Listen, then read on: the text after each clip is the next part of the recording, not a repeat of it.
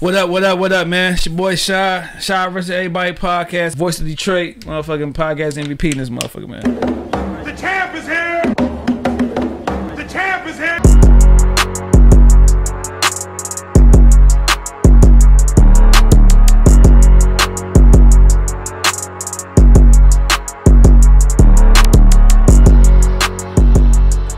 What up, man? It's your boy Shad. Shad versus Everybody podcast, episode 119. We got a special guest in the building, man. We got writer, director, actor, and I heard he a good bowler. Eric Michael, man. What up, man? E. Michael, you know. So I know you probably wondering how I know about the bowling part. I always like to go and do a little research, man. And I see that you were friends with somebody that I had on the show that I'm cool with, Ishi Cash. Oh yeah. I'm like, what's something about dog I can sit here and say it, throw him off a little bit. She's like, well, you know, he do everything that you already know, but he a good bowler, I guess. So I say I bring that up, man. You a good bowler, dog? Yep. Oh shoot, man. No, for real. Like I average like between on a bad day, like 150, 170. Yeah, it's a good bowler. Yeah, because on a good day, I'm probably bowl like a 90. Like, it's fun, though.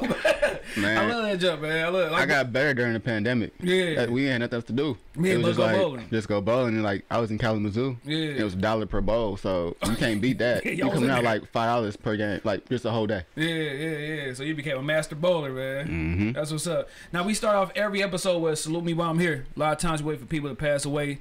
Make that long caption like, oh, yeah, I love Craig or whatever. But it can't be nobody in your immediate family, man. Mm-hmm. Can't be mom, can't be pops, can't be brother, sister. You know what I'm saying? Your lady, you know, it gotta be somebody outside of that, you know, regular answer that you would go ahead and be like, oh, yeah, I love mom. You got anybody you want to go ahead and give us some flowers to that still smelling? Yeah. My man's Corey. His IG name, Chill on Corey. All right. I met Dog like 2 years ago. Yeah. And it came out of the pandemic. He was showing me love first. Mm-hmm. So he was like, yo, bro, I saw your clip for your episode. I want to show you love. If you ever need anything, let me know. For sure. And you know, people usually say that. Yeah. They don't ever expect you to hit them up. Yeah. But I sure. needed somebody who's like, yo, I need you to be in this movie I'm doing because everybody like, you know, dipping. Yeah. So we talked, wrapped it up, and he was the lead dude, one of the lead dudes in my movie. What, Consequences? Yep. Yeah. That's Dude, what's up. the dude who like, you know, punched me and shit. Yeah. And I ain't get a chance to punch him back. Yeah, so y'all met just, you know what I'm saying, just random conversation. Random conversation. Yeah. And now it's like one of my like closest homies, day ones. Dog, that's crazy because like, bro, you be growing up thinking you just gonna grow up with these same friends, man. I tell my son this all the time. But man, you wind up meeting dope people as you go through your journey in life or whatever, man. Like you would never know. Like my wife, her cousin or whatever, like me and him got super tight. Yeah. Like when I first met him, I'm like, this dude like Ruben Studdard, like, you know what I'm saying? Like dude cornball. Then he went to his wedding. I'm like, I don't even know who Dog is. We gonna go to his wedding. But no, now he my daughter goddad. So this is cool dude, man. Shout out to Lance, man. I ain't gonna keep giving you no flowers either, dog. Man, so shoot, man, how you been, man? How the year been for you, 2022, man? Man, the year actually been good. And the crazy thing about it is, like, with everything that happened, if you're not cognizant of what's going on, For sure. the devil and everybody's gonna make it seem like it's been a bad year. Oh, just yeah. because like the things that's, you know, you got everybody their own personal struggle and stuff. Yeah, for sure. But in the last 4 months, I was able to like direct different commercials. Went to Atlanta. I met a pastor who I watched and did like direct AD his music video and stuff. Yeah. And just got done being on set with BMF. Oh yeah, I saw that. Yeah. So it's kind of like Yeah, all this stuff that happened in the first 4 months. for sure. So it doesn't matter what else happened. It's been like a good year so Yeah, far. We still got 8 more months in the year. And you know, we always dwell on what's going on, the bad stuff, but we never really look at spotlight, you know what I'm saying, those bright parts or whatever. Like 2020 with COVID, it was a messed up year, but it kind of put people on their grind mode, you know what I'm saying, to go ahead and get it, because shoot, man, you something like that was a reset for real. So you really had to like kind of like, you know what I'm saying. If you took it the right way, people really got up with that. Like they really put themselves in position. Like, you know what? I want to change the trajectory of my life. Yeah. And it's like I can either keep doing the same thing, living dead, or I can be like, you know what? Let me put some things in motion. Like really. Because you had people doing stuff, dog. People was living on Amazon, man, just ordering weights, and I was trying to get me some weight stuff. I couldn't find nothing. Listen, bro, the pandemic humbled a lot of people. No, for sure. You went months without a haircut. Duh. Well, I ain't had that issue. I got bald head, so I'm like, Still though, man, no, it was hard. You probably like, hey, I need to like, at least a clean up a little bit or something, man. Well, polish up there, so no, for sure, dog. Like I remember my son, he got dressed up. His lineup was down here. I'm like, boy, you want me to hit it up? Like hit? He's like, no, I don't want you to touch my man. But no, it really. You had to come out that boy with something. If you didn't come out with nothing or no type of mindset or no goals, then you kind of like wasted that time that you was sitting down. Now on a personal note, man, you know what I'm saying? If you don't want to talk about it, that's cool. I know you went on a year since you lost your father and your grandmother due to COVID. Like how tough was that? Like losing like those two people, especially like your dad. Y'all you got the same name as them and stuff like that. Your junior. Like how hard was it to get through? You know what I'm saying, that time? Because you know I lost my dad when I was 13, so I know how it is like losing parents. It's probably, if I wasn't as connected as I was with God, I don't think I would have been able to get through it. Oh yeah, just because like it was so many things that I could have ran to, so many things I could have fell into, where it was like my foundation was so firm in God. I was like, you know what? Obviously something is happening. Where like right now, being realistic, I'm like, you know, it still doesn't seem real. Like I'm still mad about it, but it's so much stuff that came out of his passing. Like I said, like I got my movie, working on sets, got my own apartment. It was so much good things that came out of it that I would love for him to see. For sure. But it's just like, because of what we was able to share throughout the last few years and what he instilled in me, I'm able to carry that on and like, you know, live the life that I'm supposed to live, that he wanted me to live. So, for sure. Facts. you know, just taking it day by day, and it made me be more vulnerable and open, you know, trusting people again, because like he was the only person I'm really talking to. So now that he's gone, besides prayer, I have to be able to be vulnerable with, you know, my girlfriend or my mom or just anybody else, because it's like, shoot, so you and your dad had that tight connection. You could, whatever go on, you can just go to him and, man, I can call him up every time, like, yo dad, I just fucked up. I fucked up. No, you know that conversation too. Like, hey man, it's real. For sure. Heck yeah, I already know, boy. But no, that's dope. And then, like I said, hey, that dude probably opened your mind, like, all right, I gotta start, you know what I'm saying, put a little trust in somebody, because, you know what I'm saying, this person I was going to for advice when it was with women or with life, or, you know what I'm saying, is gone. So now I gotta find that person, not to take his spot, but just somebody I can, you know, because you need people to talk to, bro.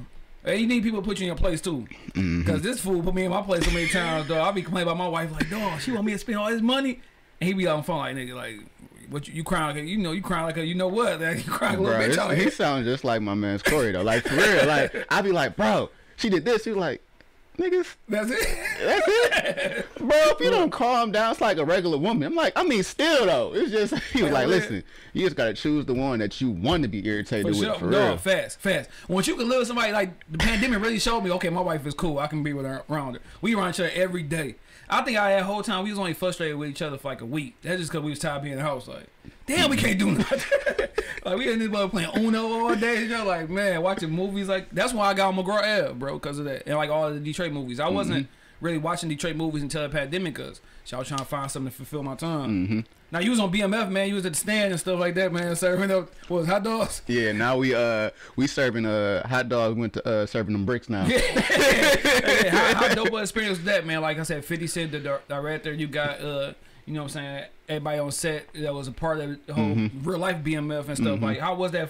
You know what I'm saying? Even though it was a small role, that was big. Yeah, so like the difference from last year to this year was I was able to be more a part of just the different process. So like in this year, I'm a part of the Freeway Rick Rock's crew. Okay. So they put me in a mink. I ain't gonna lie, they put me in a mink. I'm like, ooh, this how y'all was feeling back in the day. So, but no, I was just last year I was happy to be there, but this year I was like, all right, let me see who I can rub shoulders with and kind of connect with. So I was able to get some like the producers, the ADs, talk to the directors, talk to some of the set designers, and if people in general see like, okay, how can I get here next year? Hey, those connections is important. Making those connections, like you out there, if you ain't bumping shoulders with nobody, like you wasting your time. Cause I talked to some of the new people that's actually on season 2, and they gave me some advice like, all right, cool, you know, this is some of the things that I went through, books that I've read, some of the classes I've took to get to where I'm at today. Because, you know, sometimes people don't want to get information. So I was happy with anything they gave me and stuff. Yeah, man. You know, it's crazy that you brought up, man, you know, we going to get to that pretty soon as far as like your writing, directing skills and acting. I'm trying to be third number 2, man. That's all I want to do. Whenever, I've been telling everybody who been on this, who been in the movie thing, man, Thomas Harris, man, everybody, man. If you want a spot, and me just be like, hey, man, put that shit down. That's me. I'm put that shit down, man, dog. I'll have a gun, nigga, tell them. Like, put it down. Hell yeah. Damn. That's it, dog. That's it. Damn. If you need a roll. He put X's on that shit. Hell yeah.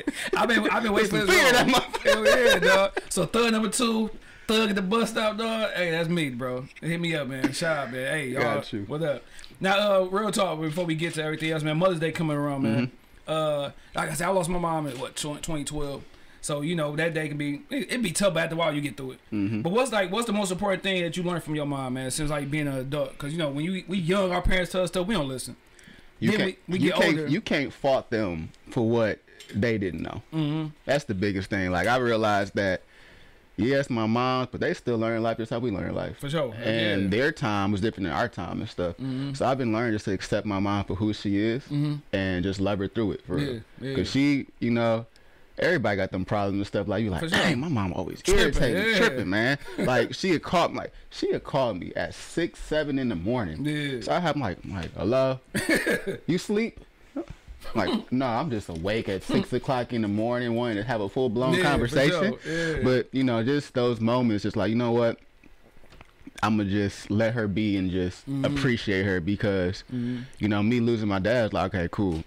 I can't really be nitpicking for real. It's just kind of like, you know what? This is my mom, appreciate her and stuff. Even though she does irritate me, I still love her though. So how she got through the whole thing with your were they together? No, they weren't together, but because, you know, of course they had children. My brother, he has autism and stuff. So they were just getting back on good terms or whatnot. So it just threw everybody off. You know, for sure. Now, man, my wife, her little brother has a mild case of autism, and I know last month was Autism Awareness Month, and she got a cousin that's like full blown, like, you know what I'm saying, he have to stay with his mom and dad, which is her aunt, whatever, older couple, and like I know with him everything gotta be like in a form, everything gotta be like planned out. With him, when you leave. And you gotta let them know, like, listen, we gonna be back at 9:45. Because if y'all not back by 9:45 is a problem. Like, he gonna address it. Like, hey, we supposed to be. You said we gonna be at the crib. Like, so when you come and knock on the door, and before you enter the door, you gotta ring the doorbell. It's like certain things you gotta do to keep him, you know what I'm saying, calm and stuff like that. Where a little brother, he more so, you know, ain't nothing really. He like things to be the same way or whatever. So how is it with, you know, that's your twin brother? Like, how is it with him? Like, growing up, did you understand what he was going through, or? Honestly, I just saw him as a normal person. Only thing I want to say was him. It was just the retention and kind of like breaking things down for real. But really, just that nigga normal. Yeah, for sure. Like, it just be little things. Like, because he knows his emotion. He knows that's what it is. It's like basically expressing those things and trying to communicate. That's the biggest thing. So it's just that. Because right now, he loves video games. For sure. This dude actually created a video game that they're trying to publish right now. Oh, so that's dope. So it's kind of like, you put him in what he wants to do, he gonna do that shit. And then what's it called? That nigga be getting the hose. Yeah, for sure. That's like, he'll put the Mac down on like the smooth, like he'll just like slide in. You're like, what you doing? Yeah, for sure. What's this? Oh, I like this. We can do this together. Type shit. So like, dog, really like, for sure. Really normal. Just like, I realized that really is just when I take him out places with me and then basically treat him as I would treat my regular friends, he responds the same way. So if you don't like something, he'll let you know, like, yeah, I'm gonna go over here, but I ain't really messing with this. Or he'll just be quiet. And if he's interacting in his own way. And I like that all my friends accept him who he is, because I let everybody know, listen, the quickest way to get cut into or to get like, you know, some shit popping is mess with him. That's what I was about to say. I know you probably growing up like overprotective, like, you know what I'm saying? Hey. But when we grew up, it was definitely the other way around. Like, anybody mess with him, mess with me, he on their head. Bro, it was like first or second grade, because like my dad, he was a pastor and stuff, so I was more sheltered young, so I wouldn't want to fight. I wouldn't want to do anything. I had this little kid that was bullying me, and my brother found out about it. Bro, this nigga walked up the dog like, you ever like, you know, on site? Yeah, it was sure, on site. It was yeah. no talking or nothing. Man, it's like, bink, Yeah. don't mess with my brother, and walked away. And that was it. And I was like, sheesh. Yeah. And I don't know about what it is about autistic kids. Strong. It's strong. Yeah. How about to say, yeah, for sure. Because her cousin, that nigga, yeah, he's strong. Man, He's cause we wrestled when he was younger. Yeah. Got the extra muscle, boy. After a few times, I was like, bro, square up. 'Cause I know you can't fight for real. Yeah. But like grappling, it was He put you in the crossfade chicken wing. Dang, man. That's what's up, though, man. Like I say, man, I know, since being my wife, she a pre-K teacher, I know it's different, you know what I'm saying, different levels of it and stuff like, you know what I'm saying. But talk about you, bro, growing up. I want to know, you know, east side, west side, who was in the household, you know what I'm saying, how it was as a little Michael, man. Shoot, so grew up east side, East Jeff and Chalmers area. Oh, yeah, you in the hood. Yeah. Yeah, I was over there. I stayed there for a little bit, man, on Newport. Yep, I was right there. My grandma stayed on Chalmers, and I was like all the way back on like the Dickerson area by the park and shit. Yeah, by the water. Yeah, dog, you right there by the apartments in that school. Yeah, I was over there on Newport, right over there. Dog. Yeah, my what's it called? One of my closest friends, she stayed on there for a little bit. Yeah, but grew up there. My mom remarried when I was 7 and stuff, so I had my step pops, her, and then my brother's in the crib, and then my step pops had 2 kids. So like in the summer they'd be there and stuff. But was y'all cool? Like, you know, sometimes it could be. Yeah. We got closer when we was like older though. Okay, so like I want to say maybe when I hit like 17, 18. Yeah. That's when we really started messing, because it was no bad blood. But it's like, you know, you OT, I'm in the city, so it's kind of like, all right, it's like your friends coming over like a little 10 period of time and shit. But the one thing I like about how I was raised, like my step pops, he never like physically disciplined me. He just make me feel dumb by saying a bunch of big words in a sentence and shit. Like I get in trouble and he'll use an over enunciated sentence saying that shit to me. I'm looking at him like, bro, what the fuck did you just say to me, bro? And he just look like, go look it up in dictionary. And I'll be pissed. I don't even know what you said, and you want me to look this up in the dictionary, bro? But it helped me out in the future though. So it helped me be able to be diverse in different areas and hold my own weight to people that think that I'm not literate or have a very extensive vocabulary, because usually people talk to you like, oh, you actually know what this word means? Are you saying this? Like, I do. And then another thing he did was he had like a plethora of watches, cologne, and like clothes and shoes. And that's how I got into my fashion. I saw him. I peep, man. You be on your smooth, man. He step into the room, before you see him, you smelled him. I'm like, bro, like, what the hell you got on? For sure, So I would start like stealing his cologne and stuff, his watches. Like he had this one Gucci watch. I went to Cass, man. And then if he ever watched this, he's probably gonna be like, I knew you was stealing my shit, bro. He had a Gucci watch, and then he had this Dolce & Gabbana cologne, and he had a Gucci belt. He was on it. Cause he would always go out of town for like a trip or whatever. So I go to school. Flashiest nigga ever. As soon as 3:15 hit, I'm speeding home. Get that boy right back in. I put it right back there. I'm like, all right, so I used to definitely steal my stepbrother stuff, dog. Hand me down like, oh, you got that Nautica shit you wore yesterday? I'm in today, nigga. Nah, he gave you a thumbs down, man, because he went to King, man. So, you know what I'm saying? That's a bad choice. Man, what year you graduated, Cass? I graduated in 14. 14, okay, yeah, Cass, man. They got that good ass gym in there, man. I went to South Region, so I can't say nothing to none of y'all. It's all good. So you know, you say step pops in the crib, man. So y'all always had a good relationship. That's what's up, cause you never really, you know, sometimes our moms get with a new dude, we don't really rock one for no reason, just cause. And he my dad, you know what I'm saying? Yeah, he was just always he let me, I guess, get comfortable with him. So like he never forced anything. He just like, I'm here for you. For sure. After a while, you know, I grew to it, cause you know I still have my dad. So there'll be times where I'm like, this nigga doing more, this nigga doing more. But then after a while, I'm like, okay, I appreciate both who they are. Cause it was one thing.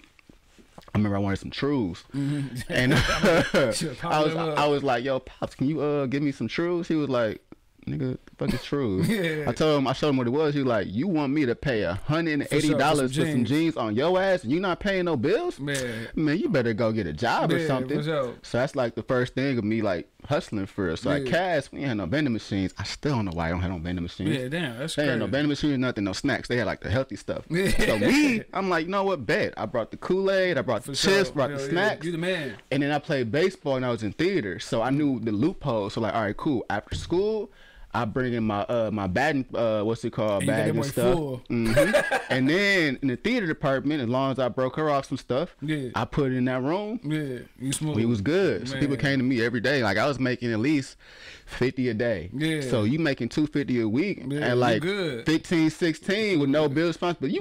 You bought trues in the t-shirt. Bro, you would have thought I really was one person on BMF slinging this coke in that school, bro. Baseball, man. Dog. That baseball bat, that boy long, bro. You know because you got your bats, you got your gloves and everything. Yeah. Man, you couldn't tell me nothing. Damn, man, what you play baseball? What's your opinion as far as like why you don't think there's enough black kids that want to play baseball like it is in football and basketball, man? Because it's slow and boring. Yeah, that's really it. It's like you can. That's really what it. When you play it, shit lit. Yeah. But watching it, it's boring as hell. Yeah, and if you don't know what's going on, you're looking like, especially on like some people appreciate a no hitter. Yeah.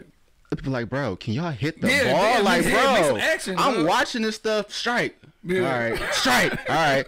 God damn, somebody gonna do something for sure. So that's why. And then like, you know, but you get bad being a baseball player, and you be around for a minute. You be Albert Pujols, 41, 42. Bro, your bag coming out is stupid, dumb, crazy.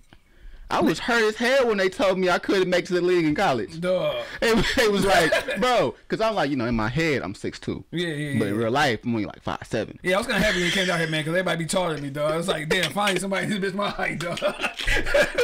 Bro, so I went to the training, well, the tryouts for I went to Western freshman year. Yeah.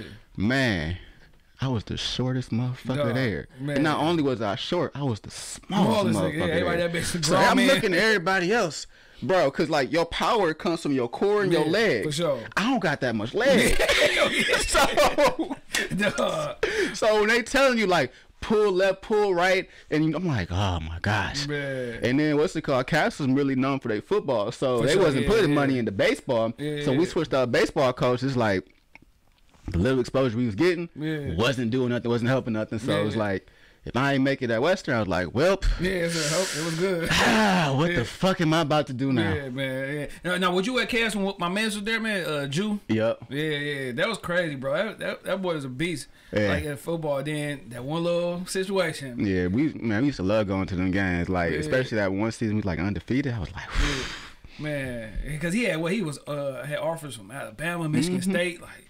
But that's when hey man, one moment could change everything, bro. And that changed everything. I mean, he still got his life back together and play affairs and play, you know what I'm saying? He still did his thing, but it's crazy how that one thing altered everything else, you feel me? So, now man, we always, you know, everything is music-wise, man. Like everything music play a part in your life in a lot of ways. You with your stepdad, you with your real dad, your mom. Who was some people that you was liking just based off of them? Music, R&B, rap, whatever. The first thing that I got introduced to, and I don't know if it's from my mom, I don't know who it was. I heard Michael Jackson. I went through a whole phase of just going through his whole discovery.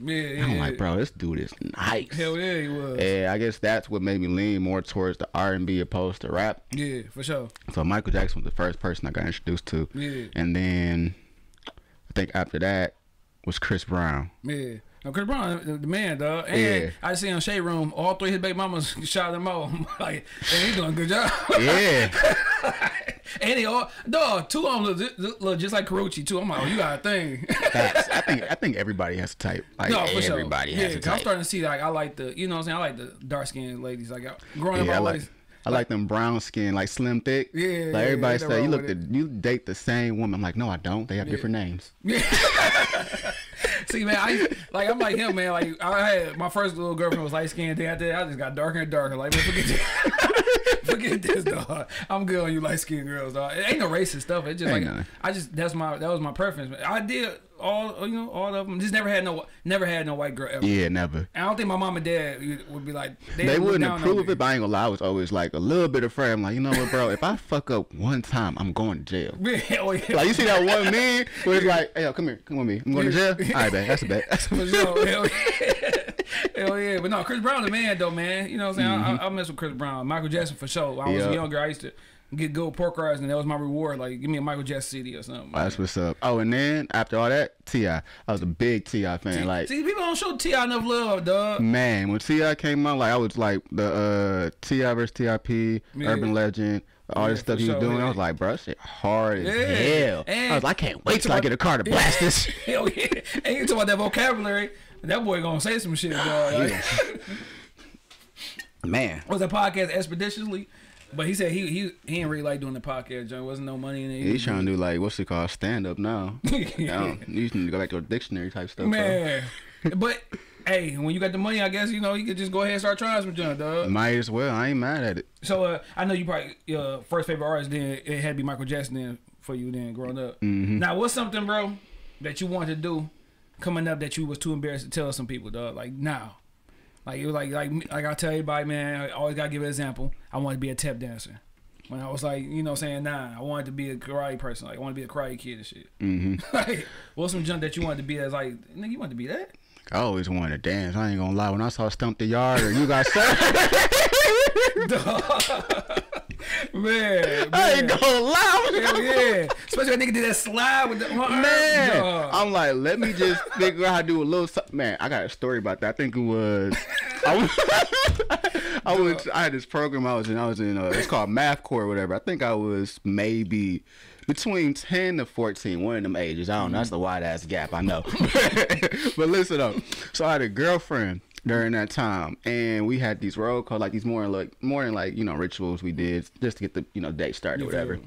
So on Thursday we had the roll calls. Everybody get hyped, they start dancing, right? And you said I wanted to be a dancer, so they was like, hey yo, Eric, when you little, they be hyping you up and shit like, oh yeah, you can dance. So it's like, come on, do it in the front. I'm like, bet. So I start crumping. I'm thinking, I knew you about to say crump. I start feeling myself, right? No bullshit. You know how you can always see that person you're not supposed to see? I saw my girlfriend, right? She did this. She was like, she get embarrassed as hell. You think he hit me too? No bullshit, bro. After the announcement, she came over to me. She was like, I ain't gonna lie, we gotta break up. Damn. I was like, damn. Your crunking was horrible, dog. Hey, I knew he was gonna say crunk. I knew it, dog. Like, I just knew it, dog. I was looking at the age. This nigga was definitely crunking that boy. Chris Brown was hitting that joint hard, that stuff. Dog, that's funny as hell, dog. I always want to know how. I wish I could dance too. I had a moment like that, man. I was at the dance. I was going crazy, and then everybody was just laughing at me. I was like, all right, I ain't never danced again, ever in my life. And now everybody want to hustle and shit. If you can do it now, everybody, you the man.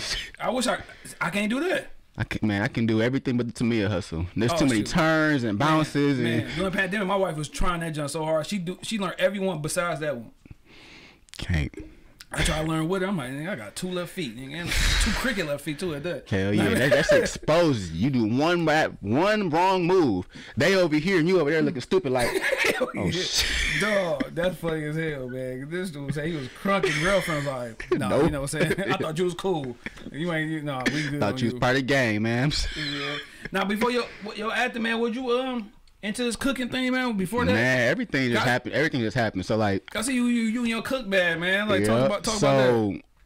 I was a broke college student, and I was hungry as hell. So one of my homegirls, she made a chicken and steak Alfredo, and that boy was busting. You sound good right now. So I'm like, yo, teach me how to make it. She was like, all right, bet, I got you. So she taught me how to do it, and then I started doing it, started playing around with the things, and like, oh shit, good. And like I said, I had that hustling entrepreneur spirit young. Yeah. So everybody's always saying, it's nothing to eat in KZoo. It's nothing to eat in KZoo. I'm like, shit. Damn. I ain't got a job.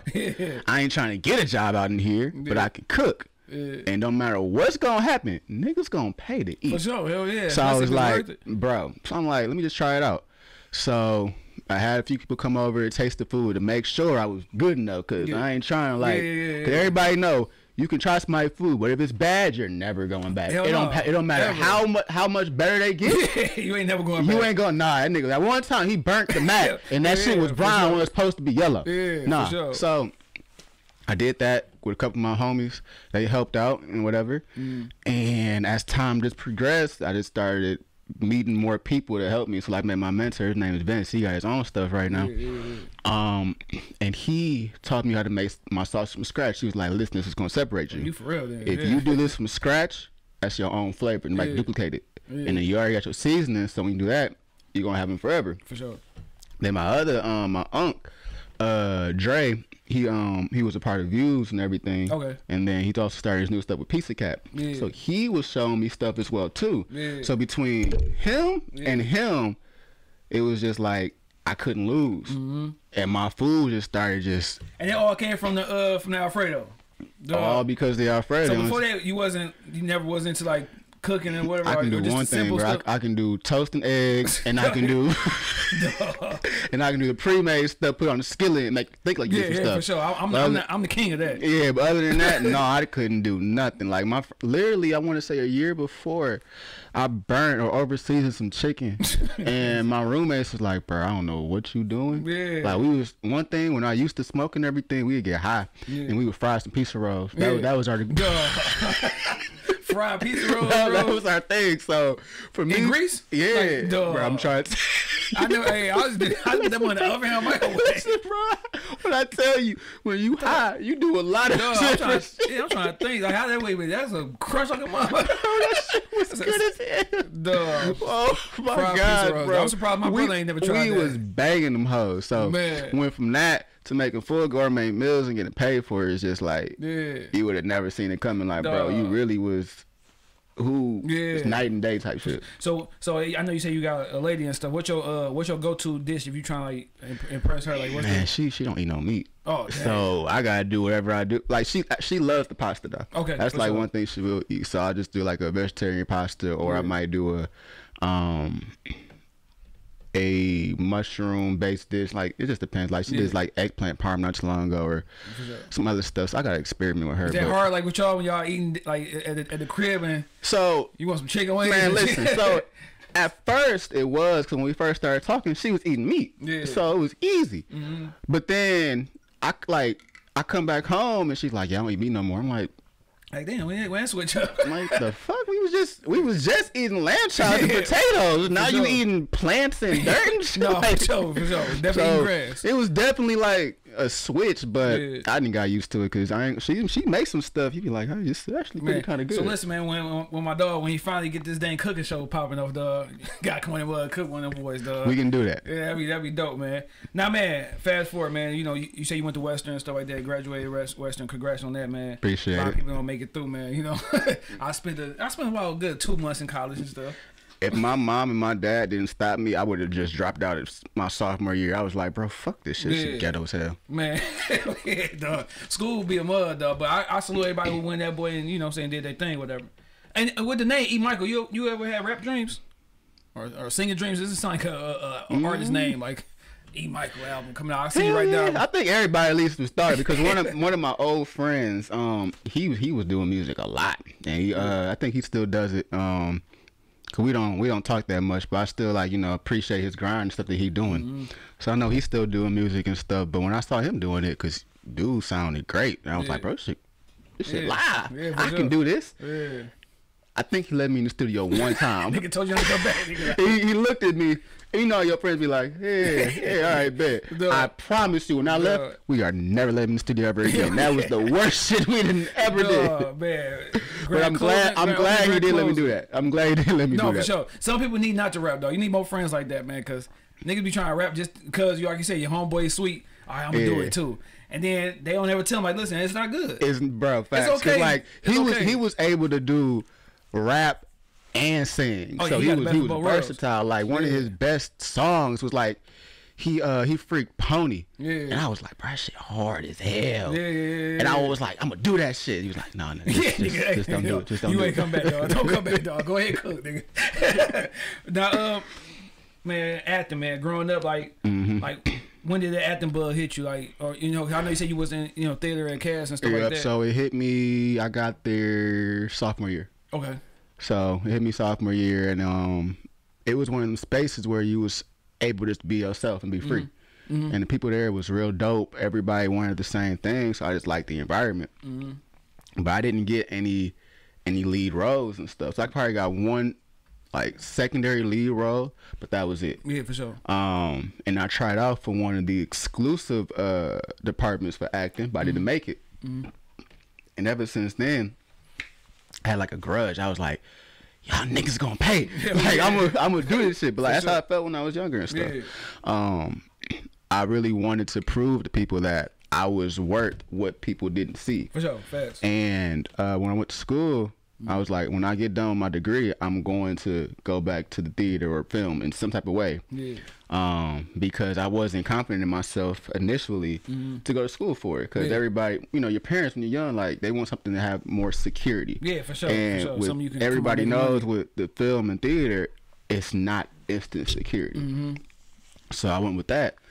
But with my major being PR and marketing, I think that helped me a little bit more for me actually writing my own film to get into that publicity role, the marketing, and have people help me out, have a hand in it and whatnot. Because afterwards, after that, I always was writing. I never stopped writing. Yeah, for sure. It was just the fact that I didn't really know how to scope it. And the pandemic actually helped. Yeah, for sure. It helped a lot. I took some classes, like a master class, and just did research and whatnot. And like you said, we have nothing but time. Yeah, so we had nothing but time. For sure. And I was by myself. Like my roommate, he went back home to his mom's. Yeah. So I had 5 months in the crib just by myself. Yeah. And with the first episode that I released, my dad saw it and he hated. Yeah. He was like, I see what you're trying to do, but that's not true. It ain't there, though. That's not true. Yeah. I know you can do better.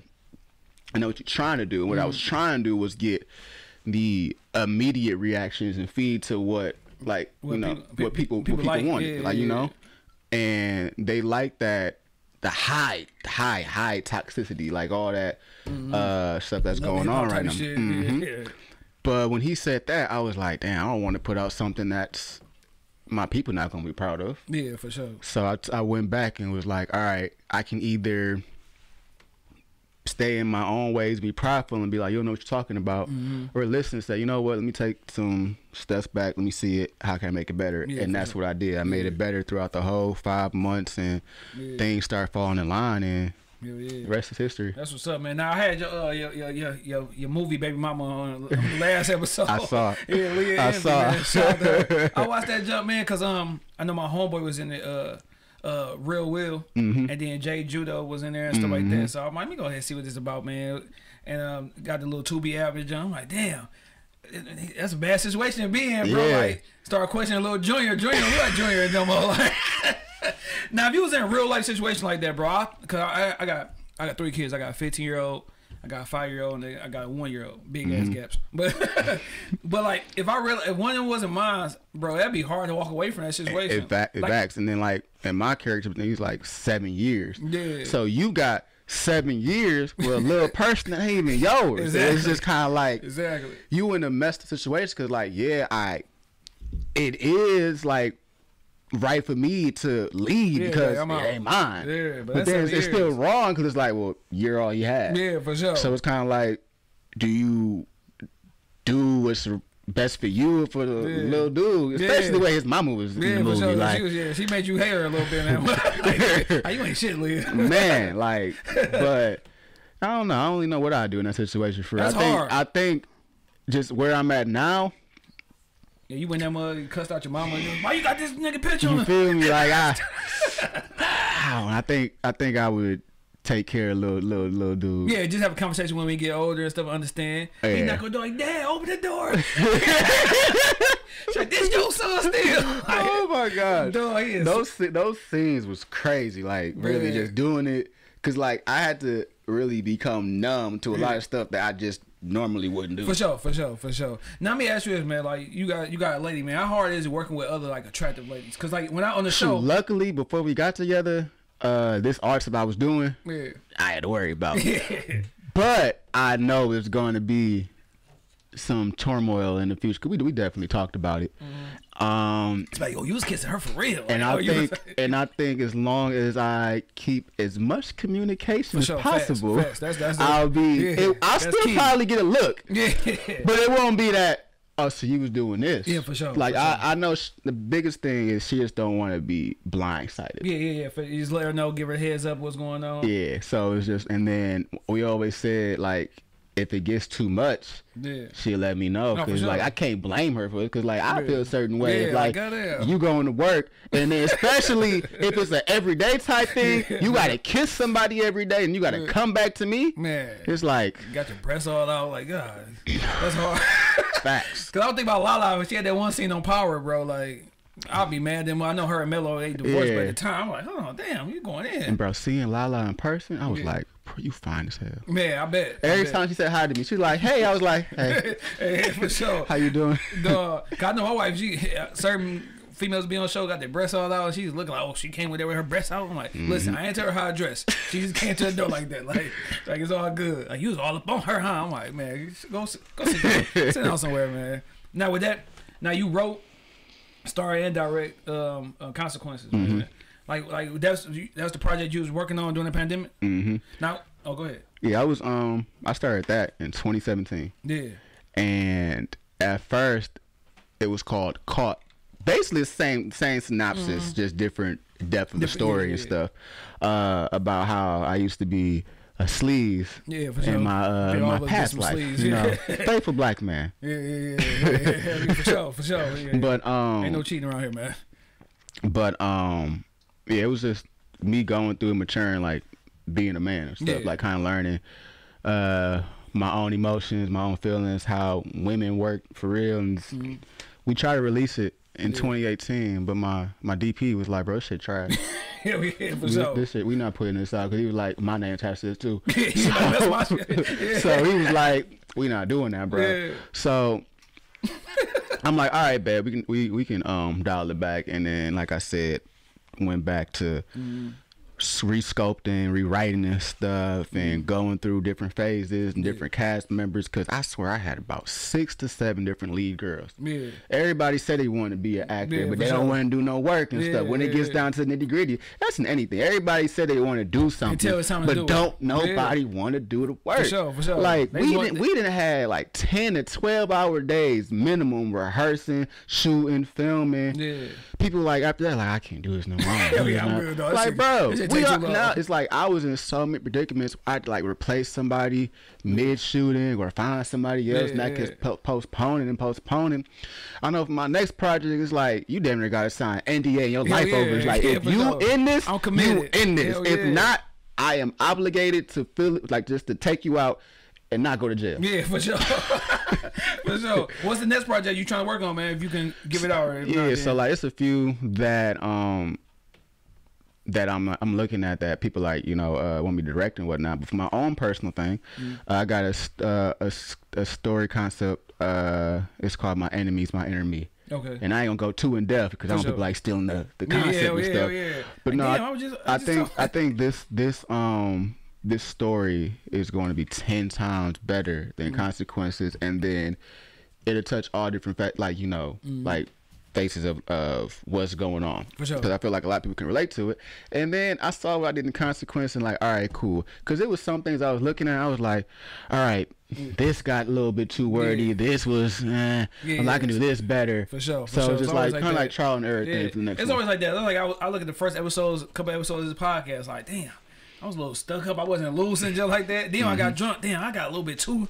Started talking crazy. This nigga had to cut some shit out. Like that's that's why I haven't had. I used to like drink on the show, but then as I'm like, man, I'm talking crazy, bro. Like, I can't be like my wife might go back and look at them episodes like this nigga crazy. Like now, man, what's your advice, man, for people who, like I said, want to get into the acting business, man? They see it, like you say, they don't want to put that time in. They don't know like it take hours within a day to go ahead and get things right. Like, what's your advice to that person who just want to jump into it but don't know the you know, saying what you really gotta go through? And just put some stuff out. Because I still to this day at times struggle with the perfectionist thing, where you want everything to be perfect because you're protecting your image. Oh yeah, fast, hell yeah. But what I've been learning through my journey is just put stuff out, because you never know who's going to see it and it's like, hey, I want to help you. For sure. Because that's what happened with, you know, my movie. Like, hey, I want to help you. Let me do this. Or I can take you there. Like one of the people that,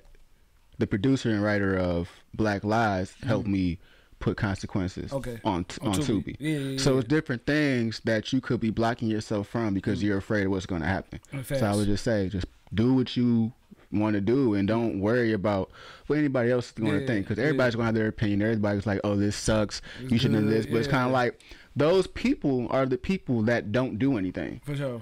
And for the most part, yeah, that's a fact. Yeah, so the people that does stuff, they're going to look at it like, all right, cool, I see potential in this, I can help. But then you also got to be cognizant of help versus somebody trying to put themselves in position to, you know, sure. win Get stuff. The eating stuff, get off on what you working hard on. Like, oh yeah, that shit don't even be a part of that. Yeah, you get a lot of people like that. But then I think about this, like when you say like put it out, you get a lot of rappers that come on the show and they talk about music, but then like they never put nothing out. So sometimes it is be like, oh, I'm afraid to put something out because what people gonna say. I listened to the Roy and Maul podcast and they were saying like, if you're gonna do something, just do it. If you worry about what people gonna say, then that's already a sign that you shouldn't be even like. You shouldn't be doing this if you all worry about the comments and niggas saying this whack. And sometimes I ain't gonna lie, sometimes I hit him up like, dog, you said one comment, like, you know what I'm saying? But you can't really trip about that because it's like, it's so. And I was listening to a sermon about this. We choose to like pay attention to the wrong things. So you might have that one person that's saying this sucks, but we ignore the 500 other comments that say this is dope, this helped me, this yada yada yada. But because we're not getting 100% rate of positive reviews, we want to steer away from it. But it's like, we have to accept that we won't always please everybody. No, never. But what we're doing is for somebody, and as long as that somebody gets it, that's all that matters. Because you're doing what you're supposed to do in life. For sure. And when you're doing that, you don't know who you're helping, because that could help somebody else become who they need to be. Yeah, fast, man. Hell yeah, you talking some good stuff. Now, man, when it comes to the acting stuff, man, I always ask this question, man. Like, is it you subbing for somebody? A classic movie, one of your favorite movies. What actor and role you would want to sub in for? One of your favorite movies, man. You want to come in, you want to take their spot, man. Denzel Training Day. that's a good role, dog. Denzel Training Day. I'm quite sure it's one of your favorite movies then. But I'm like, it took him so long. To, you know, he ain't win no Academy Award for that, did he? That's just a hard ass movie, though. Yeah, dog. Especially how he went out. Yeah, especially when he went out. You think you can do this to me? I have all your asses on Gilligan motherfucking. Bro, that joke I'm talking about from the beginning to the end, dog. Yeah. I think the funniest part was Snoop Dogg in that wheelchair, though. It was rolling away. Hey, you know, Snoop Dogg be having some of the wildest cameos. Dog, for you sure. see it, they see like, is that Snoop Dogg? You're like, yeah, that's Snoop Dogg. Hell yeah, no, that's a dope movie. So you say Denzel Washington, huh? You take his spot, man. Yeah, cause what was the I'll be Baby Boy, man. Give me Tyrese role. He was there, my mama. That's my joke. Or I'll be Vin Raines. I'm you know what I'm saying, when he was lit that nigga head like, nigga, call your mama. Got you. That's a classic movie, dog. People talk about how bad it is, though, but that's my shit, dog. Now, growing up, man, what I'm about to say growing up. No, what prepared you for your roles? Like how do you? I'm quite sure you probably it's certain things that you wouldn't do as far as a role. Like, what's something that you wouldn't do, and how do you prepare for a role that you do accept?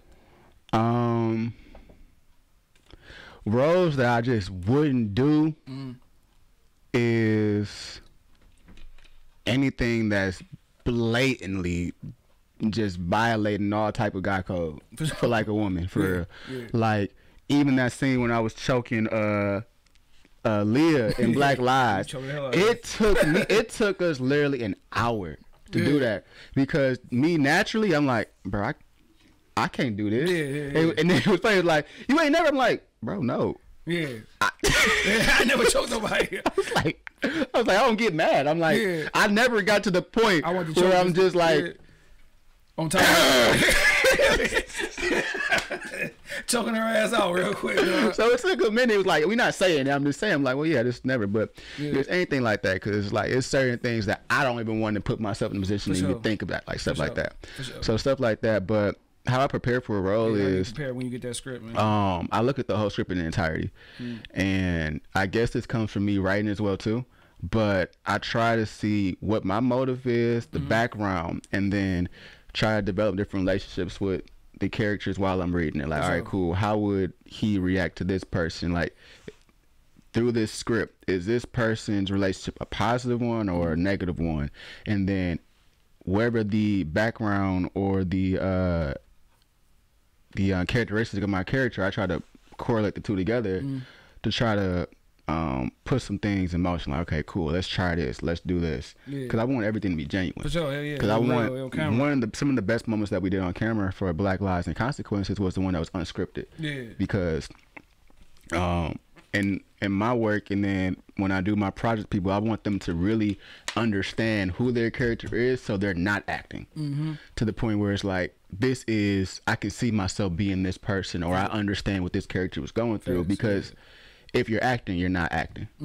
Yeah, facts. And it's just like, you have to really become that person, to be in that moment and say, okay, Eric wouldn't do this, but Carter would do this. But why would he do that? And then same for like my other character, Michael, and stuff. It's just like, you really have to take yourself out of it and fully jump into that role, in that world, that universe, because it's a different universe. It's different things that's against him. Like for Carter, it's like, he had everything going for him. Yeah. And he put it on the back burner for a little dude that ain't his. We a little joint. So it's kind of like, people was mad, like, how can you leave him? It's like, well, shoot, he never had life. He never got a chance to experience life the way he wanted to live it. For sure. And it's like, you're a famous artist, and you got like a 7-figure job in Chicago, you put aside. Why not at least experience it for a little bit? For sure. You know, so it's different things you got to put in mind, but just really trying to get the whole trajectory of what this world means. For sure. Hell yeah, man. Now, when it comes to sports, man, we study certain players, try to take pieces of a game and incorporate it in our game and stuff like that. You know, if you watching LeBron, you know, a lot of niggas can't do what he do, but you watching certain people, you're like, all right, let me go ahead and take a piece of this and then put that junk into me. Pause. I like the way that sound. Now, with you, man, who are some of those like actors that you might study just to, you know what I'm saying, get better at your craft? It could be like local. I know. Local wise, I've been hitting up my man's Antoine Jackson a lot. He's been doing his stuff. He was on Narc, and he's doing stuff with a lot of other police work right now. I think it was NVI or CB, something like that. Don't charge it to my head, not my heart. But other people, like, I love Jordan Poole. No, not Jordan Poole. Peele. No, I'm thinking of the fucking Warriors. Yeah, you said Jordan Poole. I'm like, Oh, Jordan Peele. Jordan Peele. It's just like a few letters off. Yeah, for sure. But no, him, Issa Rae, and 50. Because I look at that, they say like they created different their own genres to a certain extent. And that's what I wanted to mimic in my writing style. Like, I wanted to create my own style of writing where it's not cliche or corny, but it's still something that people can watch. Yeah. Now, are you hip to Abbott Elementary? I love that show. That's a dope.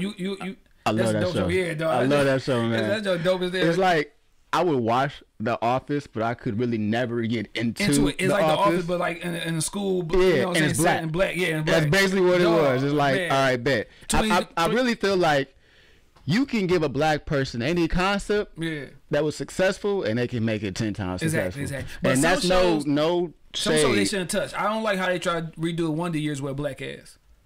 I don't like that. I think because Wonder Years is a classic show. Just keep it white, man. Like, I'm happy that they what's it called? I'm actually surprised what they did with Bel Air though. Yeah. Oh no, that was dope. They changed. Like, they had the same concept, but they changed it to like real life. You know what I'm saying? Situations. I love that that series, man. Like, and then like, the last episode with Marlon, like he did. You know what I'm saying? A great job, because you used to seeing him being like on some corny stuff and acting a fool. He came in that boy in his serious role. Like, I can't wait for season 2, man. I can't either. That's my shit, dog. And speaking on Issa Rae, like Insecure, that's another show. Like, my wife, like, she'd kill me if I got anything else on at that time at 10 o'clock on Sunday night, dog. Like, that gotta be on. That's a dope show. Like I said, her 50. They like you said, they made their own little way, and as an overall brand with the shows that they doing. And 50 just took over Stars, so it's like, man, every show he putting out is like hitting. Even that one show For Life that came on ABC. And I'm mad that they didn't. Yeah, me too, man. Because I think it just got too political. Yeah. Cause I think when they started like doing all the COVID stuff and trying to make things more modern and not stay to the story, I think that's what really killed it. Cause that first season was Oh, dog, for sure. The first episode, I ain't never been moved by. I saw it. I'm like, dang, this actually. Hell yeah, I was locked in. Like, damn, bro, that first season was dope. I think once he got out of prison and stuff like that, like it changed up a little bit. It was still good, but it changed up a little bit. But those episodes when he was in prison and they got to the prison brawl, he was fighting my mans and stuff. It was like, and then that's when they was tripping out when they realized my man was gay when he had that person come visit. Like they was in the prison acting a fool. 50, everything he be in though, you hate him like this nigga. Like, everything he be in, dog. Now, man, you know what I'm saying? I listened to the last pod that you was on, and like I said, being you say you being a child of God and stuff like that, man.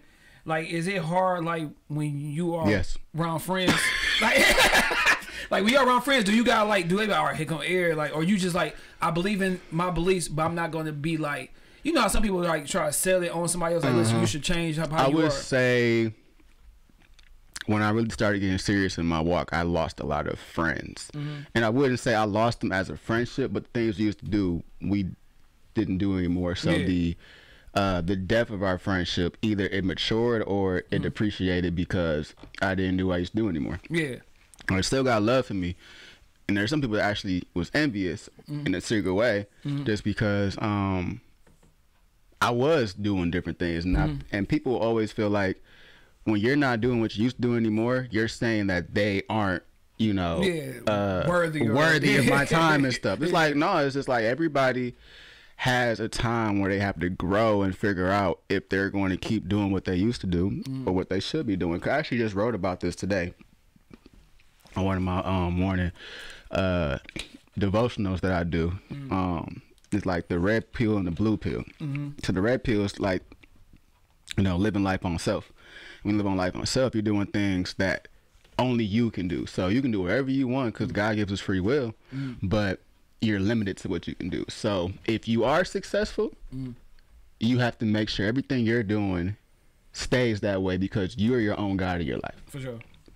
You're the reason you're there, and you're the reason why you're going to fall. So if you get tired, you can't take a break because you're the reason you got there. When we're tired, we make bad decisions and we start doing things we're not supposed to do. And then we get mad because, dang, we're slipping up. But we're the reason why we're slipping up because we're the reason why everything is happening. Take the blue pill. You have boundaries and limits. People don't like boundaries and limits. And that's really what the relationship with God is like. People think that you have to... favorite thing, well, if you follow God, you can't do this. You can't drink, you can't smoke. Now, what it really says is don't get drunk. Never says you can't drink because Jesus turned water into wine and stuff. So what it's really saying is don't go overly to the point where you're not yourself anymore. So like just be conscious of stuff. Or it's like how everybody want to say you can't have sex and everything. I really feel like people try to put their own insecurities of the Bible on other people because they never took the time to really develop a relationship with God and learn the Bible yourself. Because it's like God is really just like a parent. Your parent had rules and boundaries not because they didn't like you, but because they want to protect you. You can't be out at 12 years old at 12 o'clock at night roaming the streets and stuff. Why? Well, you don't know what's going to happen. But that's like kind of like how God is. It's like he's putting these things in perspective to keep you safe because he has a bigger plan for you. So when you're on your purpose, on your assignment, yes, you can't, like for me, for writing, I could, if I really tried, I probably could be, and everybody say this, but I probably could be a rapper. But that's not what my gift is in. For sure. My gift was in film and theater and everything else that I'm doing. So more doors are going to open because I'm on assignment. I have to force the doors open with rapping. For sure. But if I stick with film, like how everything has been given to me, I didn't really do anything out of the ordinary for BMF. I didn't do anything out of the ordinary for Consequences, for Black Lives, when directing different projects. Literally, I was just saying, I want to do this, and I put myself in position for it, and God said, all right, cool, boom. For sure. And I feel like when you're more obedient, more things be open. Because even if you are at times disobedient, he's still gonna bless you. But it's only get to a certain extent until you really kind of like get to that next level. Now, do people already like kind of like have like this? All right, we just because they might see you on social media how you is with your beliefs, they kind of have like this prejudgment of you. Like, of course, he gonna be like this, or of course, you know what I'm saying? Until they have a conversation. For sure. Because after you have the conversation, you get exposed to something different. It's like, oh wow, you're not what I thought you were. For sure. And I learned to not take offense to it because you just don't know what you just don't know. Yeah. Cause you know some people be like, oh man, we don't want him around, like, you know what I'm saying? Cause he gonna be bringing the Lord into because you think about it, shoot, I still live my normal life, like you know, I do what I do. As you just saw, my mouth is very filthy. Yeah. So, cause I'm like, damn, I ain't gonna lie, I'll prejudge. I'm like, damn, I ain't gonna be accustomed to this show like that. You know what I feel? Lying. But I feel like, cause it's like in the Bible, Jesus went to all types of different places. You know. Parties, you know, saints, like, you know, sinners and stuff with the taxpayers and stuff. People where you was judged at being in, but it's just kind of like you gotta meet people where they at. That's all it is. That's all being a disciple is. But then you got those people that's into the church that judge you, like, all right, you deep into this, but you talking like this or whatever. And he don't like that either. Yeah. It's like it really says in the Bible, like, you know, I hate people that try to use my name in vain and try to use it as like a thou should not do this. For sure. You feel me? Also, Goku. Like, you're doing this. Forbid you. I'm like, for sure. But that's like, I think that's like probably like the old school way of thinking when it comes to like being. And that's why a lot of people have church hurt, and that's why a lot of people don't want to go to church because like, bro, I ain't trying to get judged. I'd rather be out here with my niggas where they not going to judge me and I can be myself. Yeah. Where church is supposed to be like that. And that's why I rock with this one pastor, man, when I was going to church, Reverend Killot. Like, that's crazy. That's my uncle-in-law. Oh, for real? Your cousin-in-law. How you want to pronounce it? I don't know. Law or something. I don't know. But he had told me about his church. Like, dog, his church is like hype. I'm like, damn, for real? So then we went, and it's like, dog, it was so packed. We was like, it was overflow. And I'm like, dog, like, what he was saying moved me. I'm like, damn. Like, I ain't been in church before, and I really didn't like what the pastor was talking about, how he was. But this dude is like somebody I can relate to. Almost in a sense, dog. And yeah, I was going to his church, and I seen a difference when I went and moved to Texas, went to the church my brother's going to. I'm like, this don't seem authentic. Yeah, you can always sense the authenticity of it. Because like I went to a church New Year's. But my girl was like, I want to go to this church. And I'm like, all right, fine, we can go to this church. I ain't tripping because it's church. I'm like, cool. We go in there, and I don't want to say this was a red flag. Yeah. But on New Year's, typically New Year's services are packed out. You have Easter, you have Mother's Day, you have Christmas, you have New Year's. For sure, those are typically the days when churches are packed out. Yeah. I go in there, I want to say it was probably us three plus 10 more people, max. And it's quiet. They look, me, my girl, and her sisters, we walked in, and they looked at us like, I'm like, what's y'all niggas doing here? What's going on? So I'm like, all right, cool. And now I'm already on edge. It's just now my nigga senses are like just hearing shit. So we there and they singing and stuff. I'm like, all right, cool, whatever, right? The preacher started preaching, and the message threw me off. She was like, listen, 2022. You want to be rich? God wants to make you rich. He's going to give you a Bentley. He's going to give you a Benz. He's going to give you $1 million. He wants you to be whole. And I'm like, wait a minute. That ain't say nothing in that in the Bible. I don't remember reading that in what's it called, this chapter. God wants us to have a Bentley, a Mercedes, and $100,000 million. And like, and then one thing I was waiting for, I'm like, all right, cool. Where's the scripture? Where's the scripture? Because it's always an illegal sermon if you use no scripture. It's just an opinion. That's all it is. Whole hour, no scripture. I'm like, oh, you wild. Yeah, dog. And then she got mad. She was like, I need all y'all young people to stand up because y'all too dead in here. Guys looking at you. And I'm like, and I stood up. She was like, yes. I'm like, no. And I walked out. I walked out. I was like, I'm not standing because what you're saying. I'm leaving because I care about my spirit too much for you to keep up funny doing as this hell, shit. man. But it be a lot of, and you got a lot of fake church people, man. You know what I'm saying? Like, people just go there. Hold on, man. Let me ask you a question, man. What do you, between the church girls and the club girls, man, who come in most strapped? Because we go to the church, don't go and just talk about that. Sometimes, I know when I go to church, I'm like, dog, y'all wearing that? Like, wow. I would say people are more conscious about what they wear to the club before what they wear to church. Man, yeah, because them church girls be. You're the right one. You like. Like I said, we went to Killot Church. What was the name of that church again? Triumph. We went there. It was like the club, dog. Like, like, you see this? I mean, I'm elbowing him. Like, oh, you see this? Dog, because, man, that might be a spot to go to. Praise the Lord. And Keisha. Hey, this is before I was in a relationship too, man. But yeah, that's wild. That's wild, man. Yeah, but no, you gotta find like I said, when it comes to going to church, I believe you gotta find the right church, the right surroundings, the right pastor, man. And cause I used to, man, I ain't gonna say hate, but I used to dislike going to my uncle's church because it was like one of those small churches where you can shake everybody's hand from your seat. And it was just like, it seemed authentic. It just seemed like, you know what I'm saying? It was just the old way of preaching.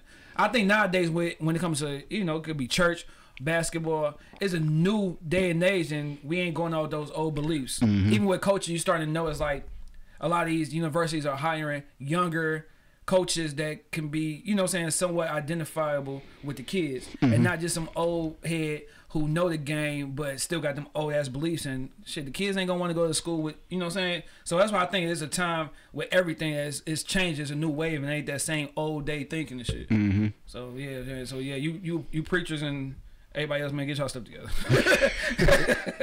Now, man, last thing I'm gonna ask about the church. Sometimes can you be too deep into your beliefs that, like I said, you lost friends? Can it hurt you being so deep into the church, into the word, that it hurts relationships because they not really used to this new you? If you're doing it for you, like, and I say it's like that because when you're in that journey, you have to know that you're sacrificing and you're always serving somebody because Jesus came to serve. So if you're going on the path of church looking at solely as yourself, then yes, it can hurt you because you're going to be blind and you're going to hurt yourself because you're not holding yourself accountable for what you're doing. Because it's like, I'm doing this for me and only for me. But if you're doing it for others, like for example, when I got with my girlfriend, I had to change the way I thought about a lot of things. Yeah, for sure. It was like, all right, cool. I can't spend all my money on me, or put like this. Here's a perfect example. If I go to this food restaurant, store, whatever, and I get me some food and some fries, I better get her something or get some fries for her because she's going to look at me and say, ooh, what's that? And not even say, can I have some? Grab it. And then look at you and smile and eat and continue to do it. For sure. But that's kind of how it is. You got to be prepared to serve others at all times because you'll know who's going to be for you and who's going to be against you in that route. For sure. So, hell yeah. Hey, yeah, man, and you right about that food thing. That's the one thing I be envious of my friends who single. Like, you just eat by yourself and you order what you want. Telling you, man. I go out to a regular McDonald's, for example. I'm spending $30 because I got me, my son, my other son, my wife. It's so much. I went to Bucharest the other day, and she told me, because I think we was doing something. She got some food from Jimmy John's earlier, and we was supposed to see each other till later on that night, but she didn't have to go to work. So I came back to the crib. I had my Bucharest, I had my fries and stuff. I go upstairs to wash my hands because I ain't nasty ass nigga, so I wash my hands before I eat. For sure. I go downstairs. She already opened the bag in the box. Duh. Hey, babe. Man. Eden, how come you asked me if I wanted something? Well, you already in it. Your hands already there. Dog, that food get you in so many arguments when you're in a relationship, dog. They don't know what they want to eat. For no reason. They want to bring it up in your face again. Man. Oh, babe, let me get the, you let me have your...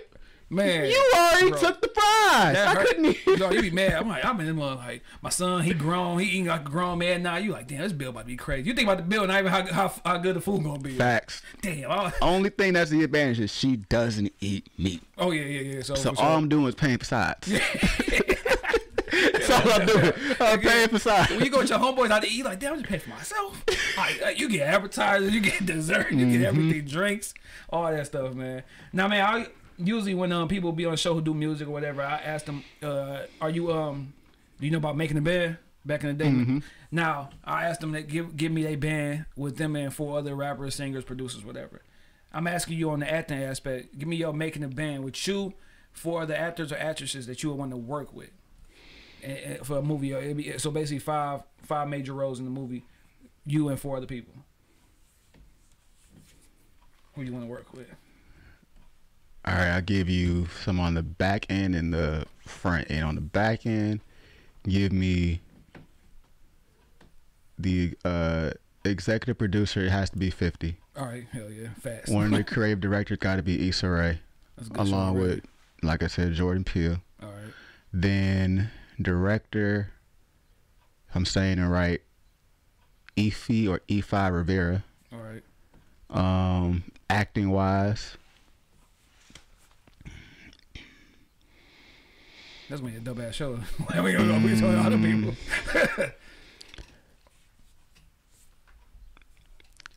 Put me in there. For sure, you and 4 other people. Hell yeah. Yeah, but I would love to see Damson Idris. Yeah, he dope. He got watch alongside with Tyreek. I would love to see that. Yeah, them two. Oh, yeah, go ahead. Then, Tyreek finally getting love now, dog. Yeah, and then female. You need Coco Jones. Oh my god, no comment. And you gotta watch Bel Air, bro.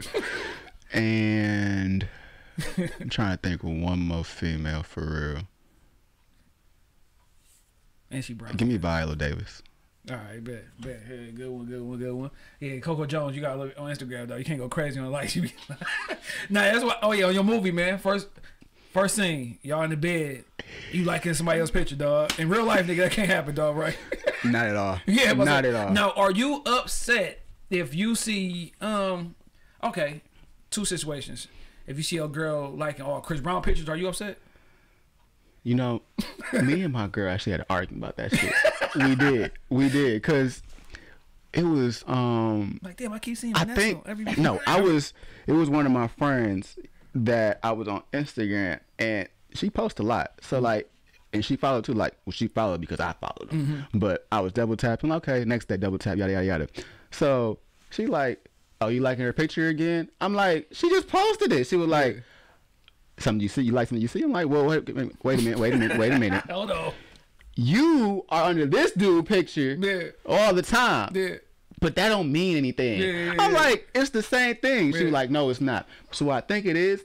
I think it's because of the proximity. Yeah, for sure. I think it's because she's in Detroit. Yeah. But that dude's somewhere in like, Cali. So it's like, I can't do anything with that. For sure. So that's why I think it's the issue. Because we both agreed that I can like Rihanna pictures. So Rihanna, if you ever see this, and in a few years, or even now, I blow up, baby, we still stay together. But Rihanna, please come be our sugar mama. Now, on the flip side, if she liking Craig from Detroit, that's her friend picture all the time. You tripping? I am.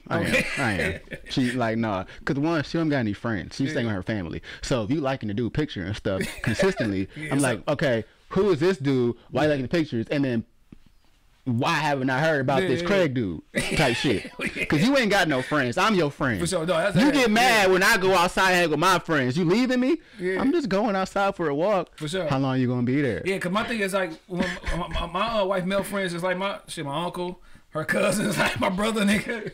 Go ahead, them your male friends, goddamn. Ain't no motherfucking Brandy coming over like at all. You feel me? Like, because it's really only one.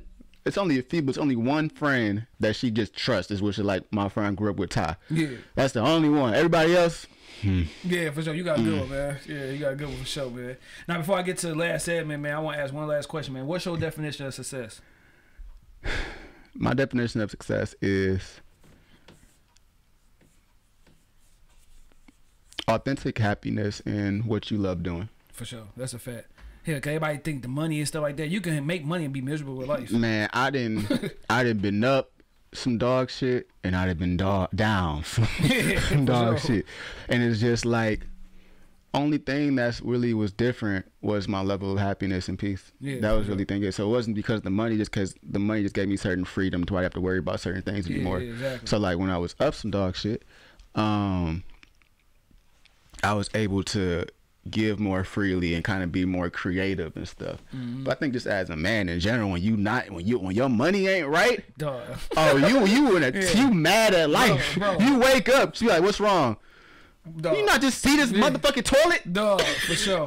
For sure, dog. No, that's a fact, dog. It's been times I was in bed so broke, dude, I'm crying tears, nigga. Like, and that's why you got the right woman. The right woman is going to help, because the wrong woman, she going to just... Yeah, because the right woman going to encourage you, though. Like, and it's going to be okay. They going to feed you, like, that love, and be all right, man, I can get through it. Like, you know what I'm saying? The wrong one be like, motherfucker, you put extra stress on this shit. I'm broke, and you act like a motherfucking, you know what? Me? Like, that's why I feel like it's very important for her, because she definitely, like, when I was up, cause I'm still like in a good position, but like when I was like when things didn't fall through like it's supposed to fall through, I was like, God damn. She's like, listen, you still got other cheese coming in here and here.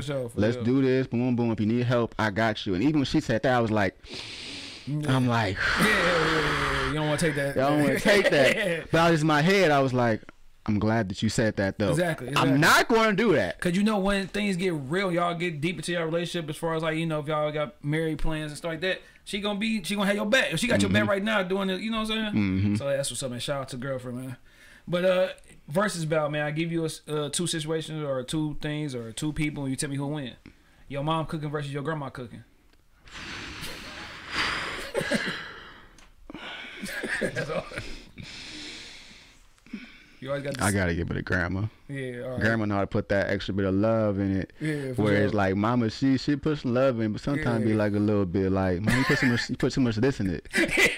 And then grandma, I don't know what it was, cause grandma be having a little thing right there. Dog, I tell you, I said this on previous show, dog. When you got that little, I call them grandma peas. Like when you got those, bro, the macaroni coming out delicious. Facts. Like I ain't never had a bad meal from grandma. I had a few bad meals from mom. She probably used to wear a house coat too. Exactly. So, see, that's a classic grandma. Cause like shoot, grandma be cooking all day. Mama be coming home and getting off. All right, what you want? Is the meat up? They mad about it. Mama be mad about it. Grandma happy to cook. Mom mad. I gotta come home. And then grandma, you eat, baby? You ain't eat. She stop the presses.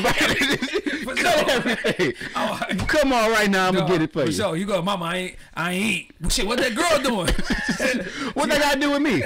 Shit, I ain't eating. For sure. That's classic though. But no, definitely when you got that little fat hanger boy, you put some work in. Yep. You ain't been through life. Like you come that boy skinny arms home. Nah, you ain't been through nothing yet. At all. You ain't had no house clothes. You coming out there looking all youthful. Like, get out here, I don't want to eat your food.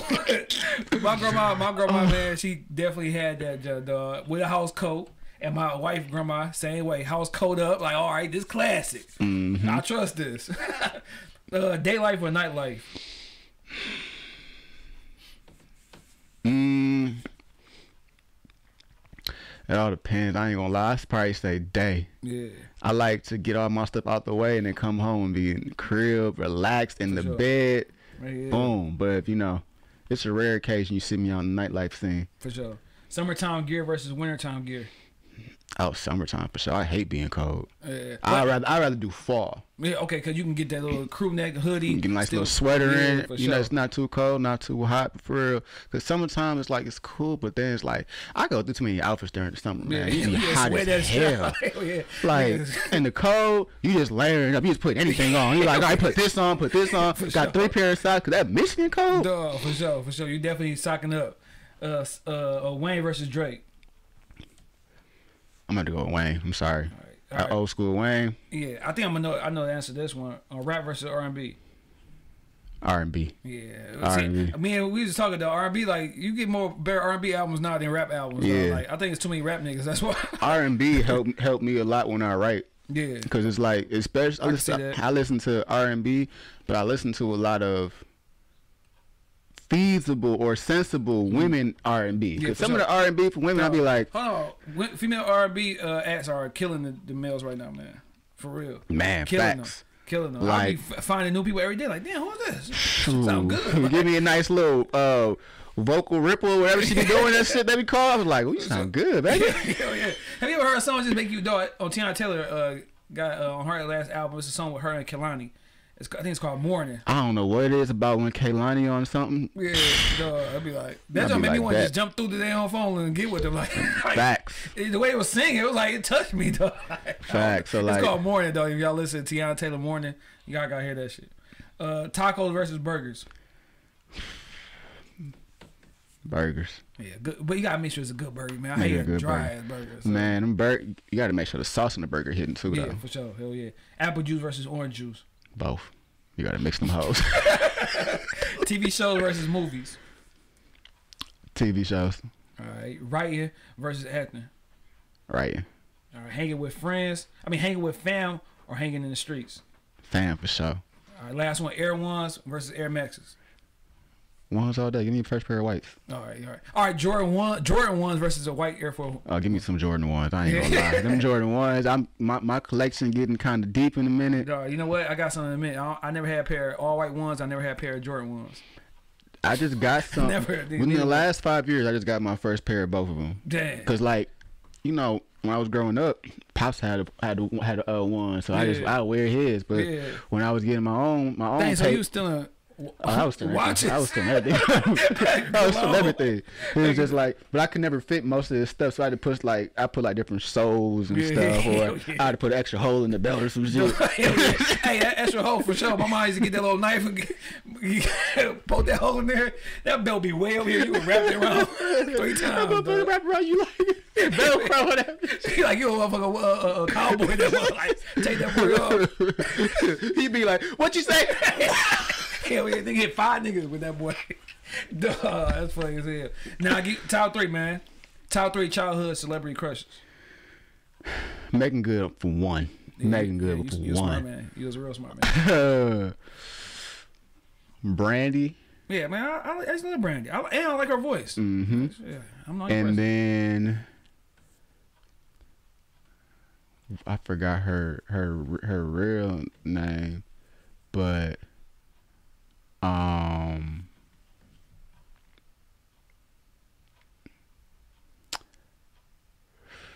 Katie from My Wife and Kids. Yeah, She's fine as hell. Even though we're the same age. And see, that's the thing about it. I'm a little older. So I look at Katie, I was old, like, you know what I'm saying? I'm 35. So I look at Katie now, like, God damn, Katie. Yeah. You grew up marvelous. Like, her and old girl from My Wife and Kids, who on Power with Tommy. Yep. Mm-hmm. They both grew up, like, overnight, like, dog. But Katie, nigga, shit, Katie. God damn, Katie. She went crazy, boy. Give me your top 3 moments in life so far. Top 3. Number 1 for sure is just had to be the movie. Mm-hmm. That whole process was dope. It's just something that not a lot of people got to say they do, and doing that start to finish, putting the whole premiere together, seeing everybody come, like that just was amazing. Yeah. So a movie for sure. Second would be working with that pastor. Mm-hmm. That was a dope experience, just seeing, like, watching somebody that's helped you grow. For sure. And been pouring life into you, and just the information we shared in the time, that moment, dope as hell. Mm-hmm. And then third thing for real,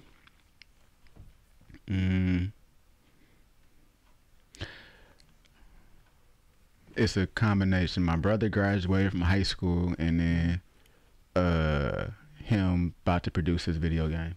Oh, that's dope. Hell yeah, that's dope. Some dope moments, dog. Hell yeah, hell yeah. Give me your top 3 TV shows. Top 3 TV shows.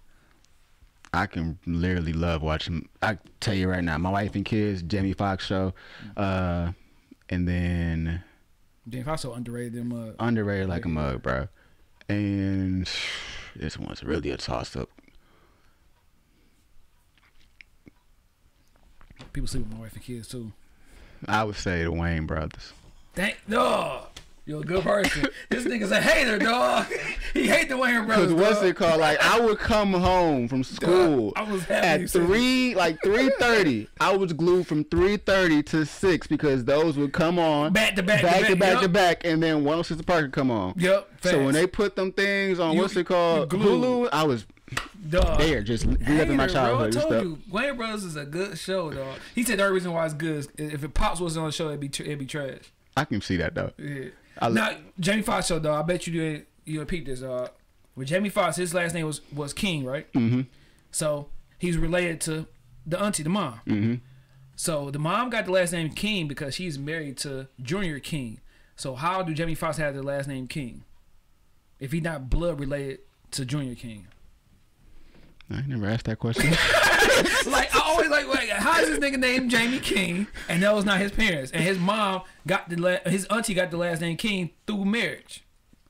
That's some shit I'm guaranteed they didn't pay attention to when he was writing that show. Though. Probably not. They just want to put that shit out there. Yeah, like, nigga, how are you a King? Nigga, you a Thomas. You should, because your auntie maiden name was not King, nigga. She didn't have King twice. Like, that shit crazy, dog. But yeah, that's all a different thing. Give me your top 3 foods, man. No, for sure. His name is Jamie King. Maybe they adopted him. But he didn't move until he moved with them when he was grown.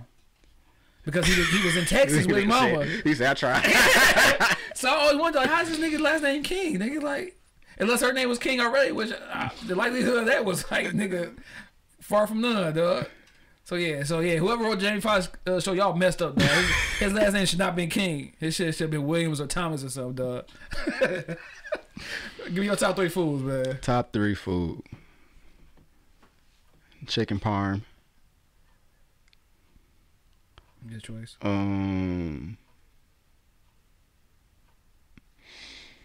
Chicken parm. Stuffed chicken. And chicken. I love chicken. Yeah. And I got a good one for the culture. The lamb chops go crazy. For sure. Hell yeah. Now we end everything off, man. Drunk moment or hot moment, man. I'm glad I'm able to ask you this question. Give me a story when you was one or both. Both. Okay, damn, you're right. It was my first time really doing anything. Freshman year of college. I just broke up with my ex. And the way I did it was messed up. I'm not even gonna say how I did it because she listened to it. She probably gonna cuss me out again. Yeah. But I broke up with her. I broke up with her on her birthday. We just say that. Damn, you sleep.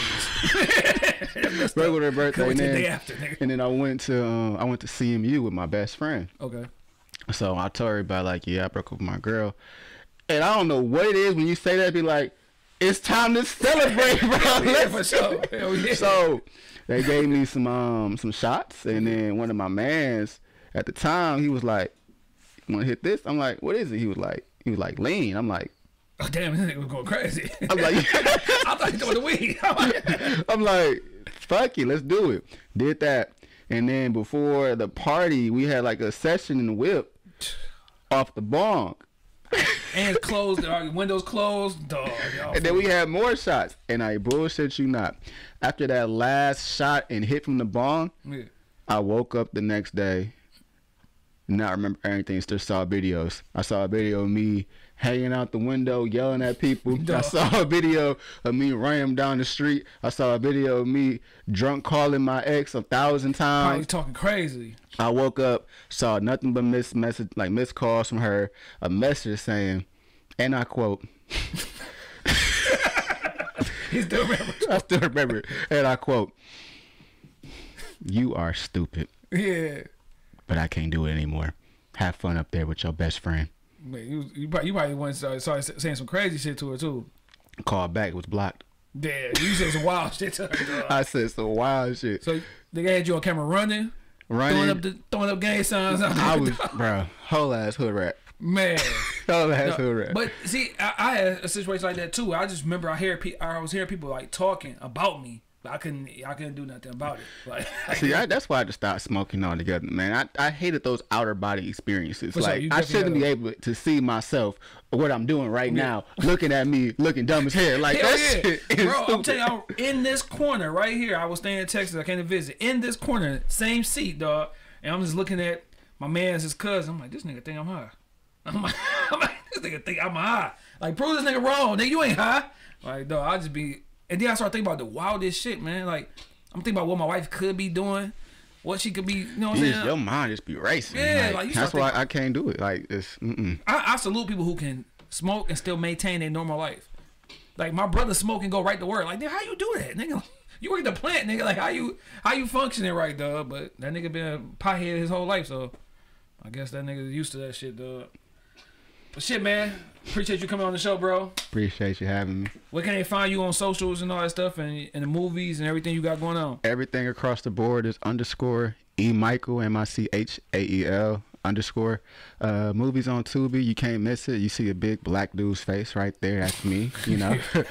Beautiful, you feel me? But you type in Consequences, you see me. Type in Black Lives, you gonna see me. Sure. But everything on Tubi is free, so I don't want to hear anybody talking about, do I gotta put my card in? Do I gotta pay? No, it don't cost. It don't cost to support. You feel me? Support black business. You can support the other people, all this other stuff they doing. Support us. We trying to make it out the hood. I'm trying to eat. You know what we trying to do? For sure. Hey, I'm trying to get this podcast on motherfucker You something. feel me? Shit. Everything is free. I don't want to hear nothing when stuff start actually accumulating in that price.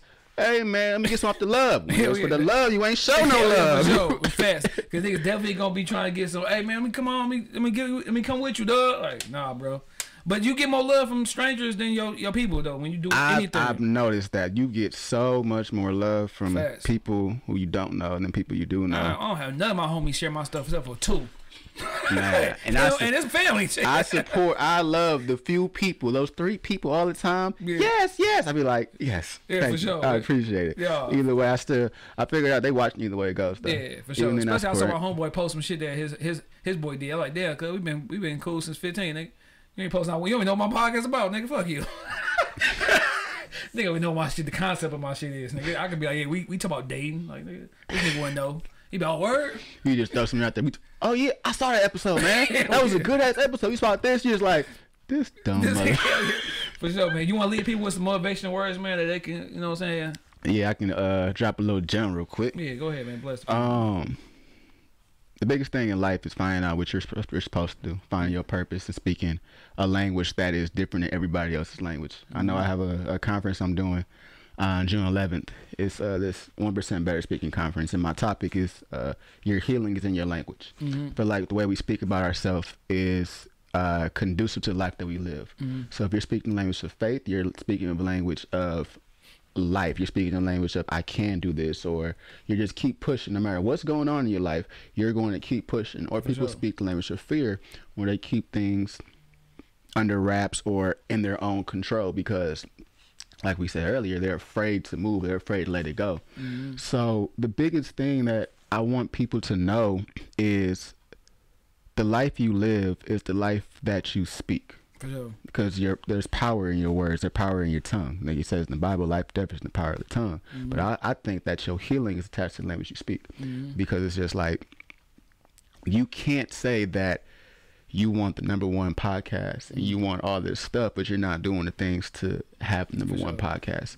You can't be in your podcast saying, well, my podcast isn't like theirs, my podcast and this or other stuff. No, you can't do that. My podcast is, you have to know what lane you're in and drive your own race. Because if you look over left or right, what happens? You're going to veer off into somebody else's lane, and now you're going to miss something that was for you because you're paying attention to somebody else's stuff instead of being locked in on your own goal, your own food, your own mission. So I feel like as long as you speak a language of faith, and if you pay attention to what's meant for you and show love and come from a place of love, life is going to be unlimited for you because you're in your own purpose, not their purpose. I think that was the best closing words ever, though, on the show, though. So, like I said, I appreciate you coming on again, man. Appreciate it. You know what I'm saying? Hey, he said when he reached out, he was like, dog, I didn't know he even sent me a message saying it was my spam shit on IG. I was on the dark side of this shit, dog. It's cool, though. It's cool. But no, I appreciate you coming on, man. Yeah, man. And shoot, man, I wish you success as far as your movie, your writing, and all that good stuff, man. Appreciate it, man. So, yeah, shout out to everybody. Voice of Detroit, Podcast MVP, man. Episode 119. Eric Michael.